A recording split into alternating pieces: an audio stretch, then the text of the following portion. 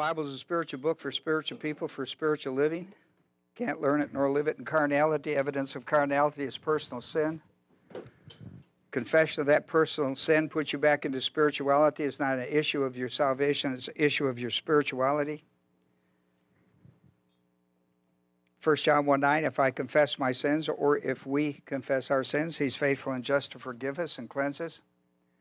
And that restores us to spirituality, which is important for Bible study. John 14:26, when the Holy Spirit teaches you, he's able to recall it. And that's really important in your life. Be able to carry the Word of God out of here in your soul that can work for you. And so, our Father, we thank you for these that have come our way today by automobile and the internet. I pray the Holy Spirit would minister, Father, the lesson today. Consider your calling, brethren. I pray, Father, we would understand the importance of it within the context of the superiority of the wisdom of God over the foolish wisdom of the world. For we've made our prayer in Jesus' name. Amen. Well, we thank you for coming out on a rainy day, and I didn't see any boats, so your car made it. That's good. Paul opens with an interesting statement. We're at the end of chapter 1 in Corinthians. We're not at the exact end, but we're at 26, and 26 is going to take us to the end of the chapter. And he says, I'm interested in the idea for consider your calling, brethren, in that passage. Let's take a look at that, verse 26. 1 Corinthians 1:26 for a moment. I didn't write it on your paper as I normally do. I'm in 1 Corinthians 1:26. And he's opened up a final lesson on the superiority of the wisdom of God over the wisdom of the world in verse 26 through 31. In verse 26, he says, for consider your calling, brethren, that there were not many wise according to the flesh, and not many mighty, not many noble, semicolon, but God has chosen the foolish things. And he goes on to a discussion that's going to end in 31. When it ends in 31, he's going to tell you, now you got something to boast about. You have nothing to boast about when you're under the foolish system of the wisdom of the world. There's nothing to boast about. I mean, it's all shame and desecration. But he says when you connect your life to the wisdom of God, then there's a lot to boast about. And that's the truth. And that's the truth. So I want to focus on this idea today about, he opens this final section of study with the idea for consider your calling, brethren. And what's he talking about? See? He's talking to believers about a calling into Christ, to the Christian life, which gives us access to the omniscient thinking of God. Isn't that, I mean, it's one thing that we say, well, you know, Jesus said in John 14:6, no man can come to the Father except through me. This passage says, yeah, when you come to the Father, you're able to tap into the omniscience of God. When you study the Bible, you're studying the omniscience of God. That's, I mean, when you stop to think about it, it's just an awesome idea. Well, anyhow, one of the things that's of interest to me as a student of the languages is the word for. I know in the English, this word is all over the place. And you always, I mean, it could be gar, it could be un, it could be a lot of different ways. And even the word for and gar, which it is here, the word gar can be used different ways. This use of gar, the word for, is an inferential conjunction. Now that's really important when you come to a conclusion, because we know when we get to verse 26, probably if you have a study Bible, they're going to show you that 26 through 31 is a section. They may not have headed it.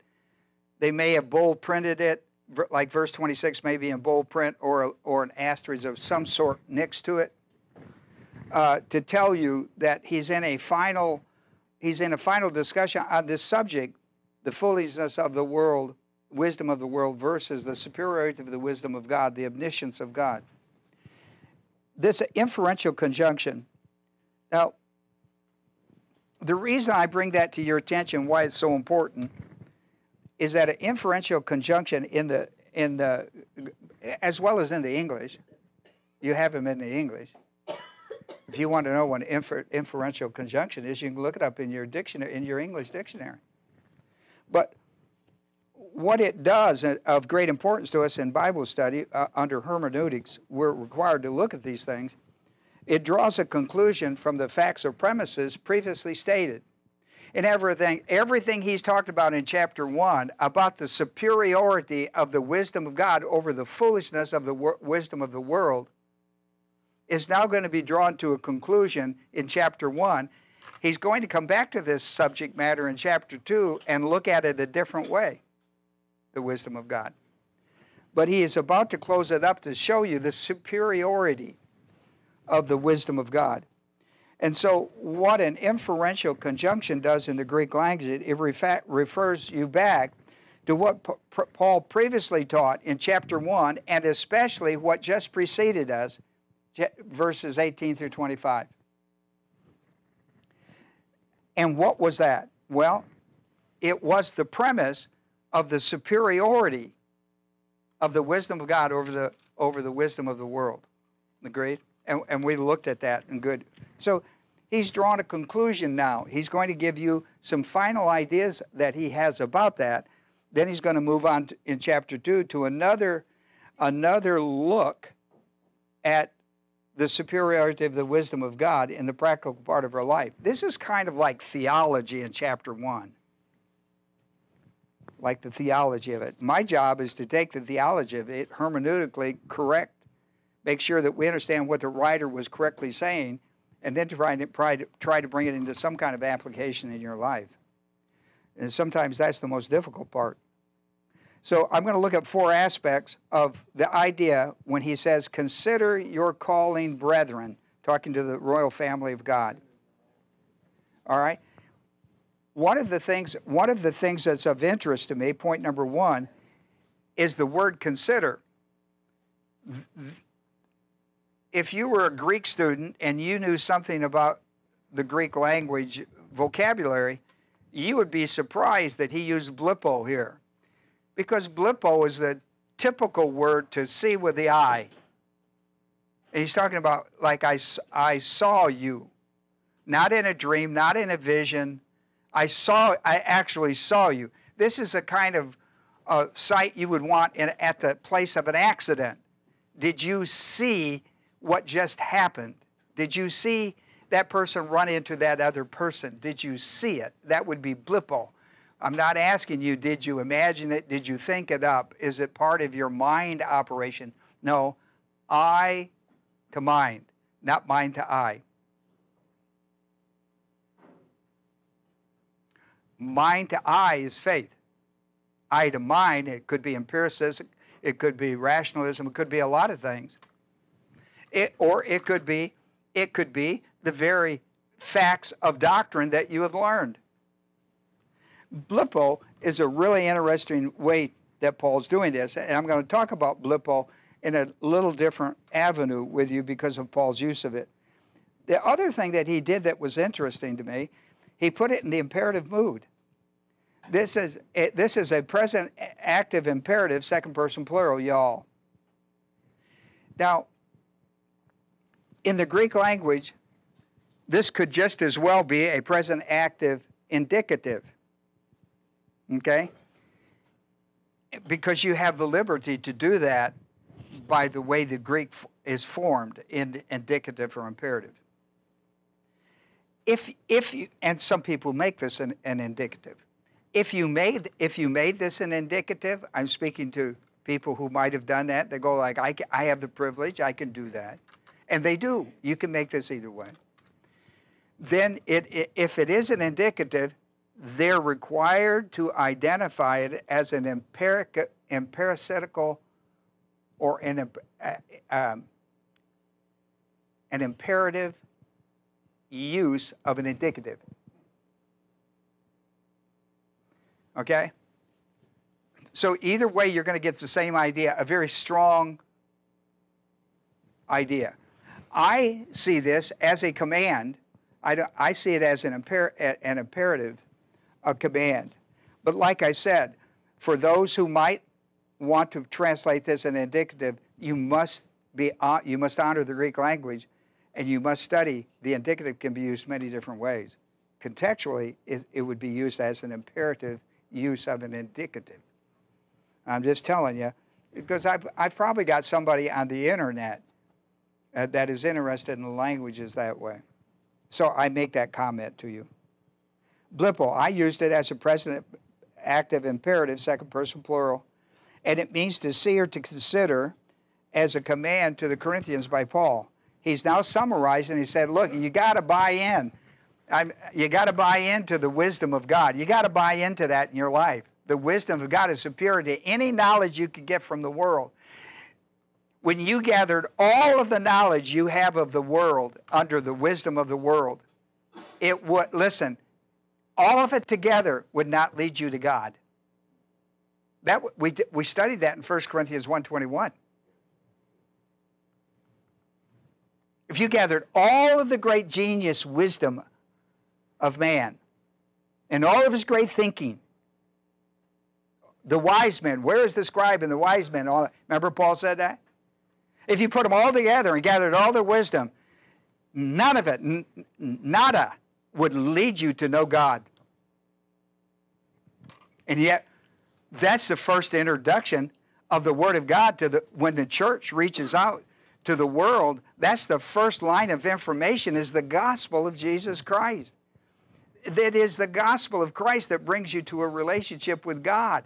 And that relationship with God allows you to tap into the genius of God in your personal life. What a phenomenal idea. And the world, with all of their great wisdom, and filling up the world with library books of goofiness as far as the relationship with God, their foolishness, right? The foolish wisdom of the world cannot lead you to God. Doesn't mean that the books don't have some sense in them, but they're not designed, nor is their wisdom designed, even if they declare it, to bring you.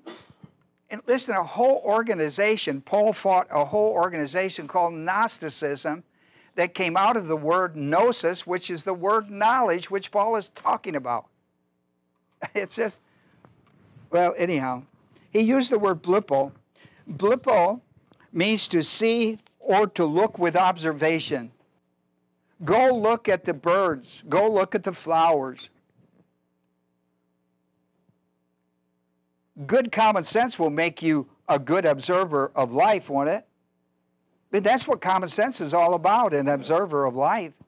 Common sense about things, right? I grew up as a common sense kid. The culture I lived in was all about common sense. My grandfather would say it 100 times a day, common sense. Son, common sense would tell you don't do that. Common sense. Just think it out. Observe it. Look it out. If you're paying attention. Blippo means to see or to look with observation, eye to mind contact for information. Eye to mind for information. As a believer, here's what Paul is saying. As a believer, you have looked around you and you have observed two systems of wisdom in the world. And you will discover, if you observe them, they're in opposition. They're in opposition to one another. For example, darkness is the wisdom of the world, and light is the wisdom of God. Just to give you an example. You can observe darkness and light. If you look at the wisdom of the world and their regard for God, it will all be darkness. If you go to the wisdom of God, it will all be light or enlightenment. The devil uses all these words against us. You know that, don't you? only the wise person in the Word of God knows when the devil's blowing smoke. Observation. Jesus used parables to teach observation. He used parables to teach observational truth. Observational truth. Observational truth will lead you to the truth of God's Word. That was his pattern of parables. So when he comes to Luke 15, he talks about the prodigal son. We've all been with prodigal children. There's not a family alive that don't have some prodigal people in it. Agreed? Well, I guess, okay, my family is the only one. All right? I'll acknowledge it, and I was one of that family. All right? But prodigal. Now, when he writes this as about, he does three parts of one parable, doesn't he? You know, the coins, the sheep, and then the sons. And he's establishing a principle about salvation in it. Well, when we get to this, we meet this prodigal son. Verses 11 through 17 are the key verses. And you observe him. He started out, he had everything. He was on top of the world. And when it winds up, he's on the bottom of it. How did that thing get flipped over on him? He was on top of the world when he left home, and he was on bottom of the world when he came to his senses. The world had flipped him upside down, and he had the good sense of observation to realize, how did I become a pig? How did I become a pig? And the world was trying to teach him that it was normal for him to be a pig. And he went, no, that's not normal. I'm a human being. Just because I live with the pigs don't mean I'm a pig. And if I married one, we still wouldn't be. Right? I am not a pig. But listen, it was through observation that he came to his senses. And he went, this life is not what was intended for me. And it is not. This type of prodigal lifestyle is of the world. It's not of God. And he came to his senses and he said, I'm sick of being sick and tired. Right? And he went home to the father, which treated him like a sane, normal human being. Because he came from a good family that treated him justly and righteously. And so the prodigal son would be one of those great parables. I love it when you read about this, when this opens up on the prodigal son. Listen to me now. And I used to use this prodigal story every time I went to rehab centers. There's a guy I talked. This guy I came and said, I want you to meet a guy today.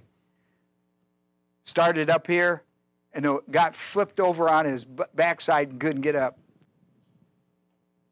Listen, if you're on your backside, you can't get up, you still can look up, can't you? That's the story of the prodigal son. You can still look up. And when you look up, there's hope. And when there's hope, there's a way to get to your knees and then get to your feet and walk out of your mess. The story of the prodigal son, you know how it opens? It says, and he went on a journey. He went on a journey to hell in life. It says he went on a journey. What a journey. That was a journey to hell in life. Well, it's well worth. And what happened to him was observation. I ask you to consider this morning. Stop and think, not right now because I need your attention, but later this week, go back and take a look at this. Don't throw it. Whatever you do with that piece of paper, don't let me find it thrown away. Take it home and throw it away. Burn it. Do what you want. But don't do it here, okay? Don't do it here. Pastor, I still have all my papers. Well, thank you. I got enough to wallpaper a whole room. Take Williams. Later, he can wallpaper his house with it. Listen, here's what I want you to consider. Do you realize, now I know you do, but do you do it often enough to be encouraged by it? Do you realize what you've been saved from? You know, I hear people say, well, I was always a good kid, was raised in a Christian home, and I just became a Christian just to become a Christian. I mean, I don't care. Do you know what you were saved from? I don't care if you lived a good life and was treated just wonderfully. And I mean, wouldn't we all like to have had a home like that? You know, where people weren't hollering at each other and dragging them out and swearing at them and saying, if you go outside, I'll kill you, and all that kind of stuff. But do you realize what you've been saved from? Do you understand you've been saved from Adam's sin? I don't care. It has nothing to do with how you were raised. It's how you were born. It was how you were born. You were born a sinner. How about that? You weren't born a saint. You were born again to be a saint. We're all illegitimate children. Do you know that, don't you, by birth? King James calls us bastards. I like the King James because I used to be called that. And I went, well, that's a biblical term. So, I didn't know I was in the Bible. Do you realize what you've been saved from? And do you realize what you've been saved to? I mean, have you the ability to observe your life and see that? How has the gospel of grace salvation changed your life choices? Oh, no. Not how it's changed your life. No. How has it changed your life's choices? I hear everybody give that glowing testimony. I got saved. Yeah. Okay. I'm glad for that. How has that changed your life's choices? Now that's where the rubber hits the pavement. Do you understand the darkness you lived in before Christ? Even as a kid who went to church and was in a good home and they taught you all the Bible stories and you sang all the Do Lord's songs?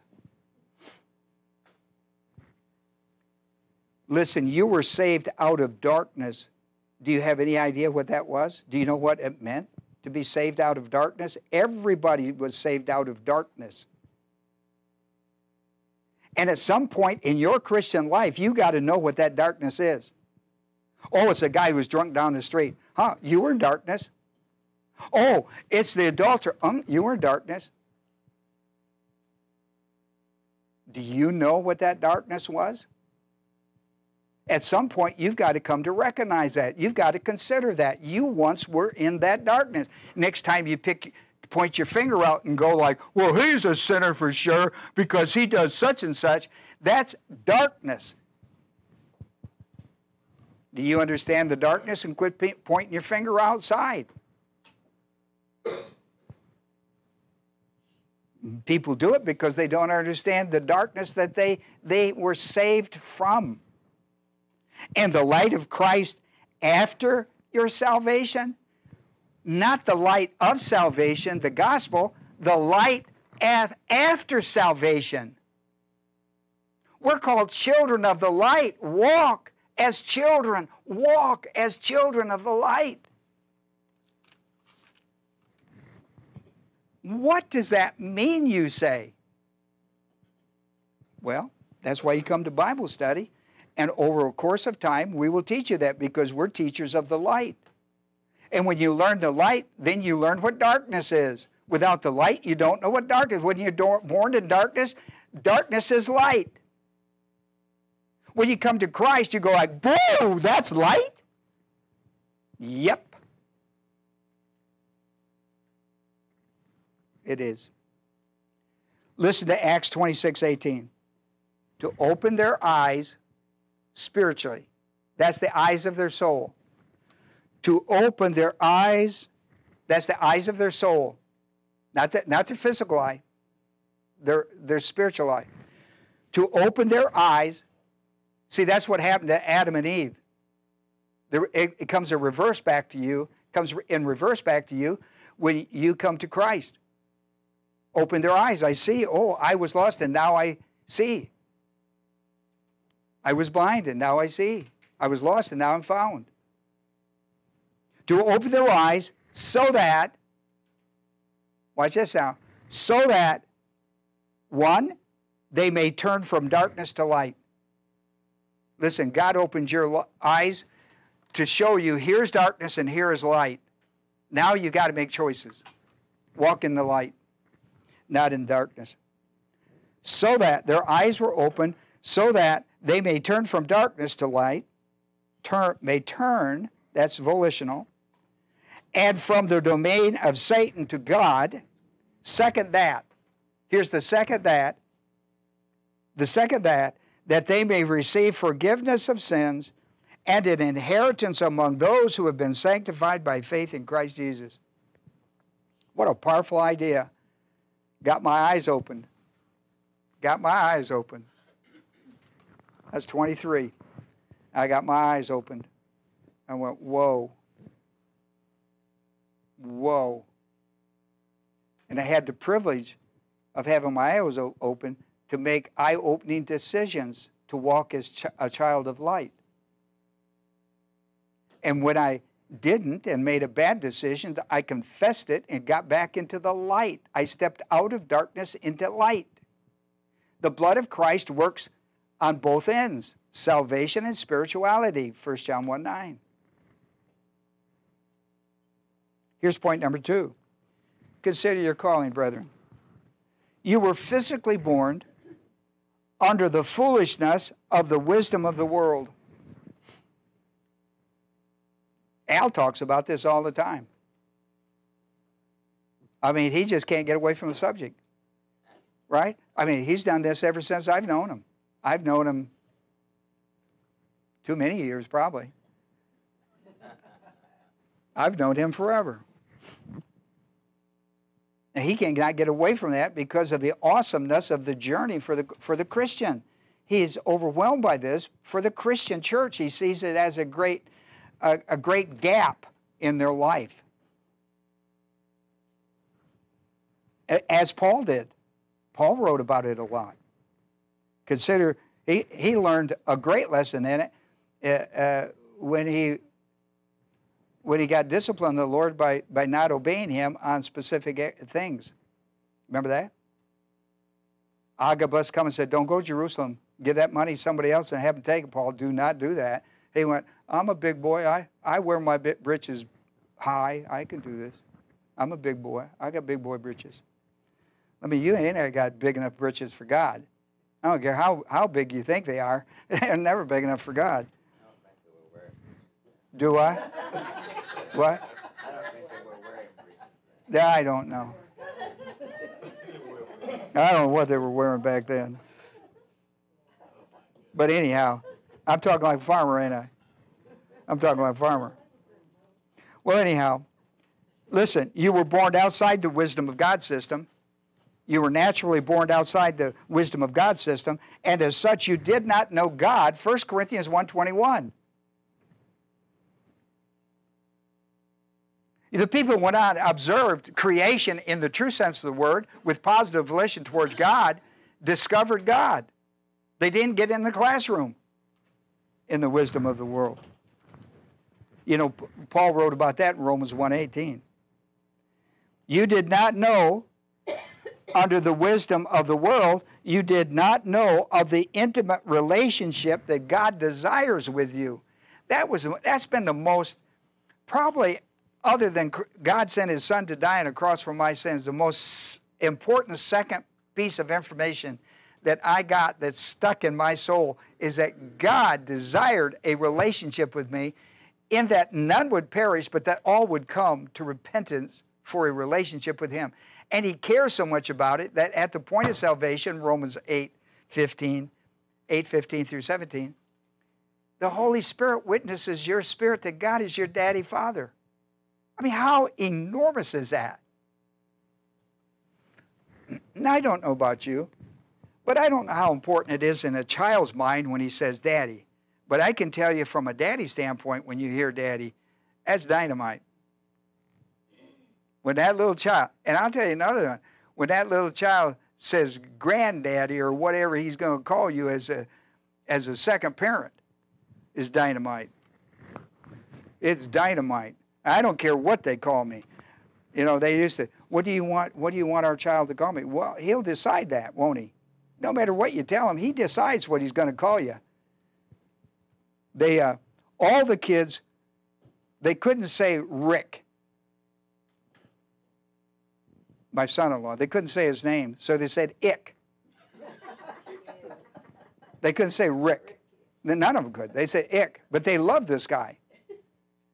I mean, he would just come in and sit down, and they just climb all over him like he was the old mama dog or daddy dog. You know, they climb all over him. And Rick was kind of not that guy, not that.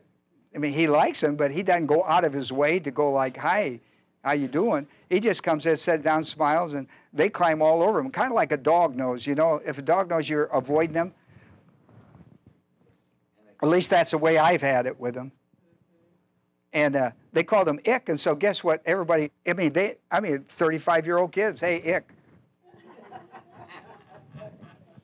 I mean, you get stuck with names they are forever, and everybody, Mammy, all the kids, they couldn't say Nanny or whatever, so they called Jane Mammy.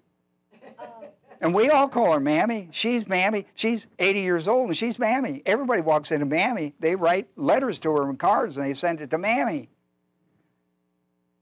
And I think, Mammy, how I love you. Yeah, see, when they call her Mammy, I want to break out in a song. I said, well, that Southern tradition, they got her. I don't know where all that comes from, but I'll tell you an interesting, you all know John 3:16, don't you?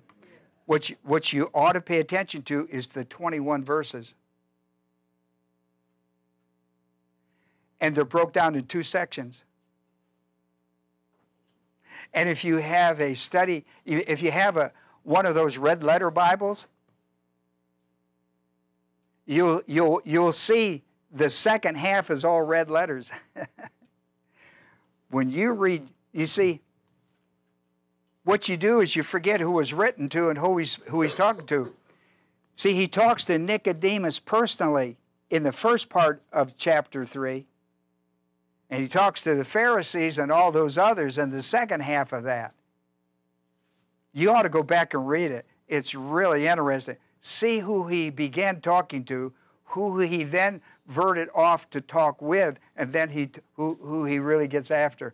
It's really interesting. Well, anyhow. But I'm thankful that you know John 3:16. But the next time, go back and read it all. Read it all. It's really interesting. And it's all about a child, father-son relationship. I give my son to you, and the son says, I give it so that you can have a relationship with my father. Isn't that marvelous? Oh, yeah, you ought to read John 17 if you don't think that's there. Read John 17. For since in the wisdom of the world through its wisdom did not come to know God. See, there's your 1 Corinthians 1:21. God was well pleased through the foolishness of the message preached, i.e. the gospel, in verse 18 called the word of the cross, to save those who believe. Look at that. To save those who what? Believe. Non-meritorious thinking called faith. In Romans 8:15, for you have not received a spirit of slavery leading, that should be leading, not letting, leading to fear again. Isn't that interesting? See, that catches my attention. Fear again? Where did the first fear come from? Wisdom of the world. But you have received the spirit of adoption of sons by which you cry out, Abba, Father. See, you should never fear. Never fear again. For once you believe the gospel of Christ, you're placed into Christ. You can never be placed anywhere else.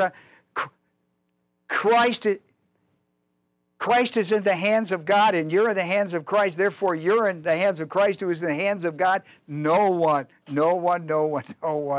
can remove you from that relationship. Not even yourself once you believe. Not even yourself.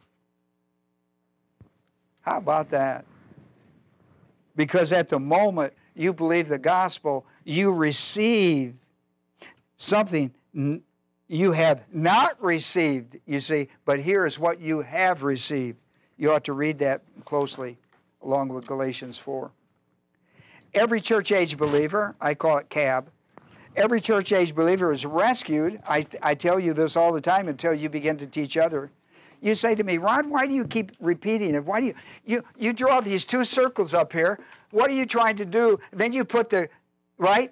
Then you put the gospel in the middle, right? Between those two, you got those two circles?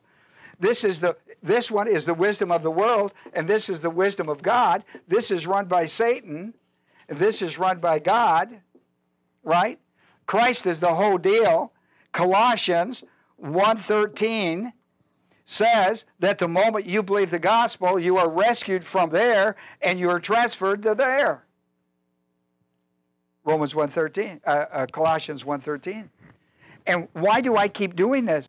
I want you to get it. You can do this on a napkin and you can do it so quickly, you're amazed how quick you can present the gospel, where you are and where you should be and how you can get there. It don't take an hour to teach that. I just taught it. I do this all the time on a napkin in the office. Floating around in some kind of Disney World goofiness called the wisdom of the world. And I go, look, here's the issue. Boom, boom, boom, boom. I put it on a napkin. I show it to them. Here's where you were born, perishing, unsaved. Here, through the gospel, now you're saved. Here, you were unsaved. What do I have to do? Well, you got to believe 1 Corinthians 15:3 and 4, that the gospel is Christ died on a cross, was buried, and raised from the dead on the third day. The moment I consider it, the moment I believe it, Romans 1:16, the gospel is the power of God to save everyone who believes. When I believe it, then I have the assurance of God's promise of Ephesians 2:8-9. I'm saved by grace through faith, and I myself as a gift of God. I'm placed into Christ forever. I'm in the union of Christ. That's new covenant, church age, and there it is. It's not complicated. Not complicated. And I keep telling you this, and at some point, you're going to buy into that, and that's how you share the gospel of Christ to people. That's how you share it. They got to know what they're being saved from, how they're going to be saved, and what they're saved to. That little packet of 50 things will do the work. That's what I believe. And so you have passages like John 1:12. To as many as believe, receive. You believe, you receive. What? Become sons of God. To as many as received Christ, God gave them the right. Everybody's talking about right. I'm so sick of this stuff. I have a right to this, and I have a right to that. You don't have these rights.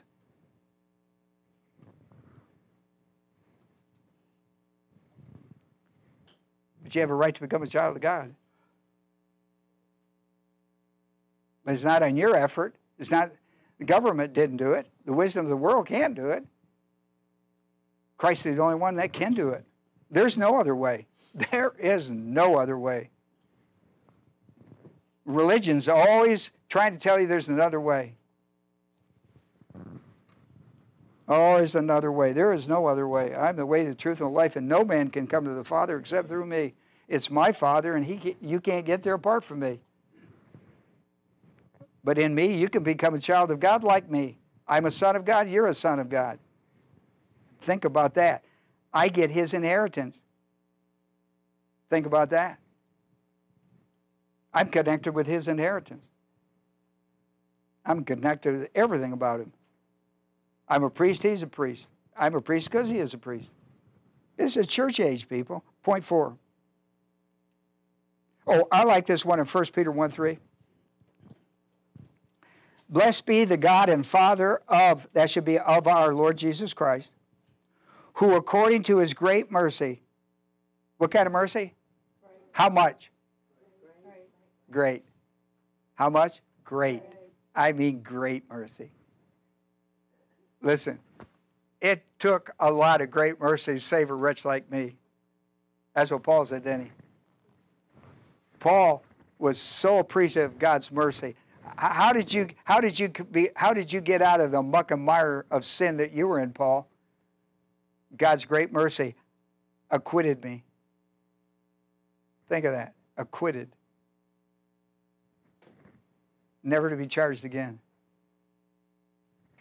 God's great mercy. Did you deserve? No, you didn't deserve it. You didn't deserve it. That's why it's mercy.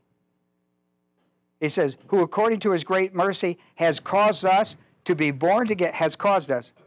His great mercy has caused us to be born again to a living hope, a confident expectation about life. Ain't that the truth? A confident expectation. I meet so many Christians who are bummed out. That's just a term I have. Bummed out. Now, I can't put my finger on any one problem. They have no hope. They have no confident expectation about their life.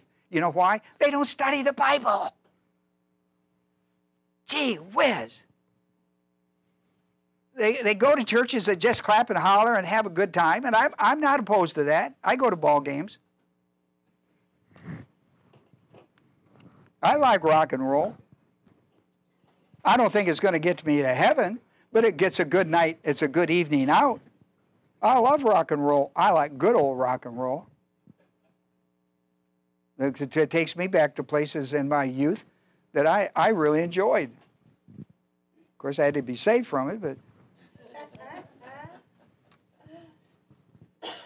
still enjoyed it. Listen, born again, here's what you're missing. Not hope. Well, what kind of hope? What kind of hope? A living hope. A confident expectation about one's life. So important. What are you going to do when you can't do no more?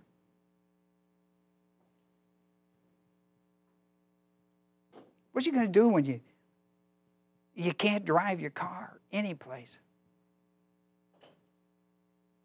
When you can't get out of bed and do anything?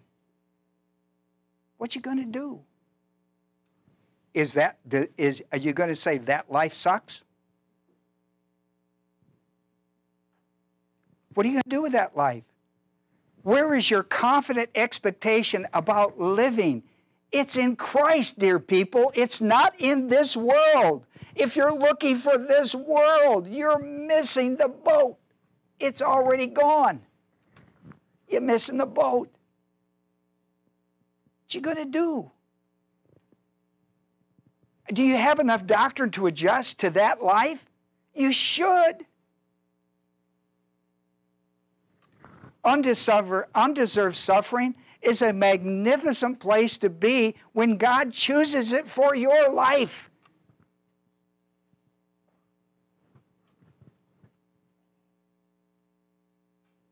And you know, as a pastor, I've seen undeserved stuff. I've talked people, coached them in undeserved suffering at all ages. I've done it at ages of 5 and 10, teens, young married, middle-aged, senior people. I've been a life coach, so to speak, on the Word of God about suffering. A living hope is not based on the way the world sees it. It's based on the way God sees it. It's about the wisdom of God. And listen, if you can't find contentment when everything's going good, and you're unhappy with your life because you've got some kind of expectation that the world develops and not what God does, listen, if you're miserable then, listen, you've got to get out of that system. You're in the wrong system. You're into worldly wisdom. You got to get out of it. How are you going to get out of it? With the Word of God. You've got to switch over to the Word of God. Now, I know I'm preaching to the choir, but listen, I've got somebody on the internet from somewhere in the world, which is amazing to me. Somewhere in the world. Some places that I can't find on a world globe. I thought the only place there was podunk was Michigan. But I find out there's podunk everywhere in the world. John Dyer says, we just got somebody from someplace. I can't find out a map anywhere. How interesting is that? You know, the map didn't pick it. It was so small, the map just, or maybe wasn't existent. Who knows? The wisdom of the world thinks the world, listen, I want to compare, and I got to close. Let us consider physical death by comparing it by the wisdom of the world system and the wisdom of God says, just take physical death. Right? Just take physical, I mean, we're all going to funerals. Right? All going to funerals. Listen to this. The wisdom of the world thinks that all of your happiness is attached to the good times with good people and good activities of life during your time on earth. Birth to death. That's it. That's all there is to life. We say all those are temporal. And listen, you should read the book of Ecclesiastes. Vanity, vanity, vanity, vanity. All life is vanity.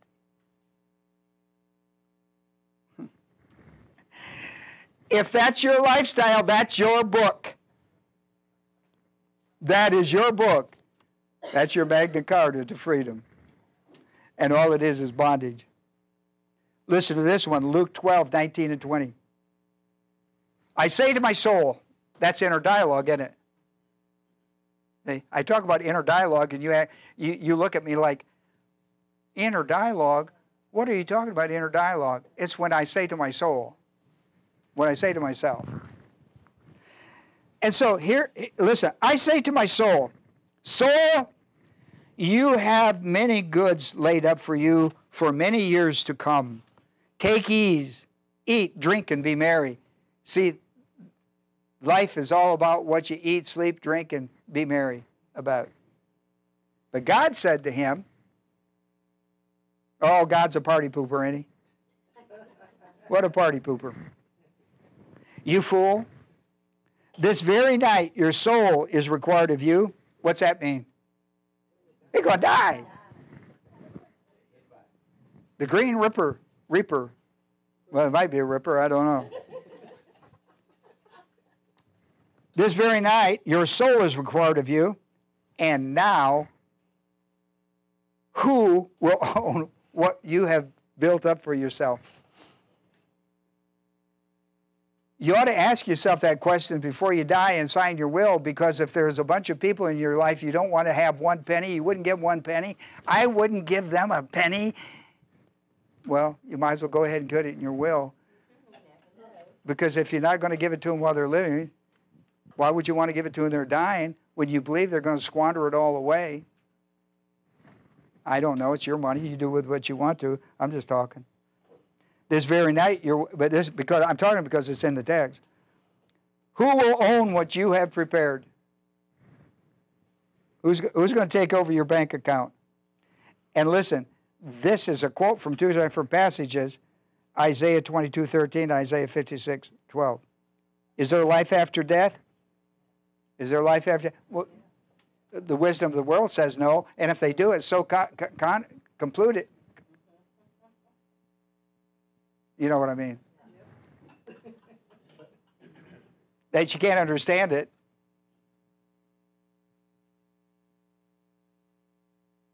Like Hinduism, reincarnation.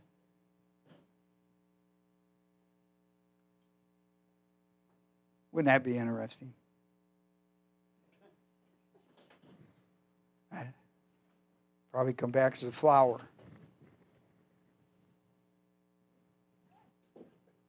Anyhow, I put passages down for you to read. I like what Paul said in 1 Corinthians 15:32. He said, if from human motive, worldly thinking, I fought with wild beasts at Ephesus, what does it profit me if the dead are not raised? What would it profit me if I go out and put my life in danger for whatever cause,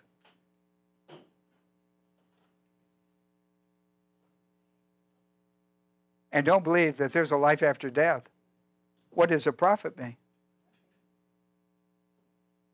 I mean, what's it profit you? Might profit somebody else.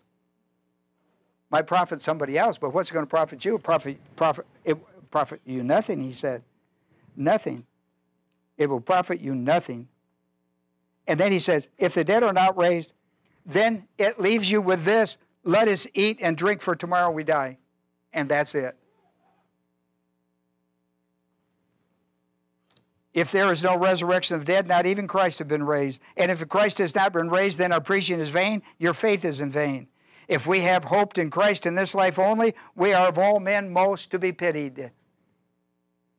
Now I say this, brethren, the flesh and blood cannot inherit the kingdom of God, nor does the perishable inherit imperishable. Don't get caught up in that foolishness of the thinking of the world. The Bible has living hope. Let us pray. Our Father, we're thankful today for these who have come with us by automobile and the internet to sit for 1 hour. I thank you, Father, for all the people that have contributed to sharing fellowship, allowing a lunching where people can break from their jobs, get a bite to eat, get refreshed by the Word of God, and go back into their living hope of life.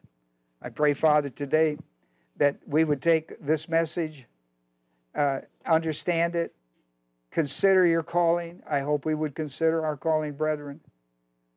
We represent the wisdom of God's side, not the other side. May we be good students of the Word of God in Jesus' name. Amen.